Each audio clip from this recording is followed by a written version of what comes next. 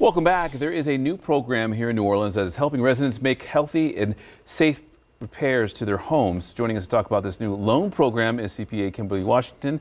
Thanks for joining us. First off, let's go through a rundown of what this program really is. So this program is a little bit different. It has different qualifications, but what this program does, it allows for homeowners who have repair needs, safety repairs and health repairs for their property, that they can apply for this program and get up to $35,000 for a deferred loan forgiveness program. So it's a great way to get started for those individuals who is in need. But however, this is not a program for those who are seeking home remodeling services of their home. This is for those who really need repairs as it relates to health concerns and safety concerns. And you're talking about the people who really need it. Yes. So who qualifies? What are the numbers there? Who qualifies for this program? So number one, you have to meet certain income limitations. That's the first thing. The second thing, this will be individuals who are seniors in the city. Those individuals, and also veterans too as well, will receive priority as it relates to this program. And another thing is it has to be an individual who has lived in their property for more than 5 years in the city of New Orleans and currently owns their property too as well. Great program, but a lot of stipulations there, so just be aware of those. And how can people apply for this program, and what's the deadline? So the deadline is actually October 30th. You actually have to go in person to receive an application, and this is not in City Hall. You have to go across the street at 1340 Poydras,